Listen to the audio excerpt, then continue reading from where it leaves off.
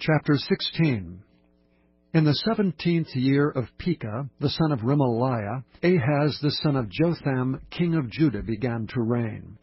20 years old was Ahaz when he began to reign, and reigned 16 years in Jerusalem, and did not that which was right in the sight of the Lord his God, like David his father. But he walked in the way of the kings of Israel, yea, and made his son to pass through the fire, according to the abominations of the heathen, whom the Lord cast out from before the children of Israel. And he sacrificed and burnt incense in the high places, and on the hills, and under every green tree. Then Rezin king of Syria, and Pekah son of Remaliah king of Israel, came up to Jerusalem to war. And they besieged Ahaz, but could not overcome him. At that time Rezin king of Syria recovered Elath to Syria, and drave the Jews from Elath. And the Syrians came to Elath, and dwelt there unto this day. So Ahaz sent messengers to Tiglath-Pileser king of Assyria, saying, I am thy servant and thy son. Come up and save me out of the hand of the king of Syria, and out of the hand of the king of Israel, which rise up against me. And Ahaz took the silver and gold that was found in the house of the Lord, and in the treasures of the king's house, and sent it for a present to the king of Assyria. And the king of Assyria hearkened unto him. For the king of Assyria went up against Damascus, and took it, and carried the people of it captive to Kir, and slew Rezin. And King Ahaz went to Damascus to meet Tiglath-Pileser king of Assyria, and saw an altar that was at Damascus. And King Ahaz sent to Urijah the priest the fashion of the altar, and the pattern of it according to all the workmanship thereof.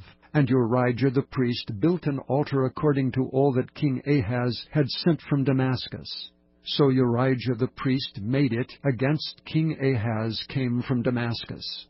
And when the king was come from Damascus, the king saw the altar, and the king approached to the altar and offered thereon.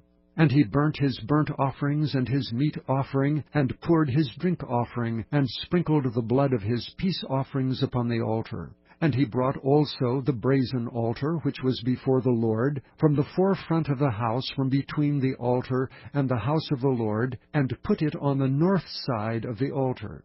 And King Ahaz commanded Urijah the priest, saying, Upon the great altar burn the morning burnt offering, and the evening meat offering, and the king's burnt sacrifice, and his meat offering, with the burnt offering of all the people of the land, and their meat offering, and their drink offerings, and sprinkle upon it all the blood of the burnt offering, and all the blood of the sacrifice. And the brazen altar shall be for me to inquire by. Thus did Urijah the priest, according to all that King Ahaz commanded.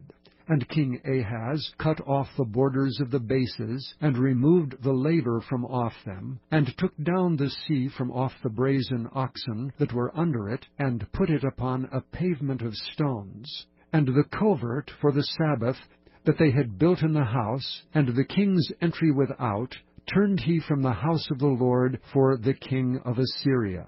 Now the rest of the acts of Ahaz which he did, are they not written in the book of the Chronicles of the kings of Judah? And Ahaz slept with his fathers, and was buried with his fathers in the city of David, and Hezekiah his son reigned in his stead.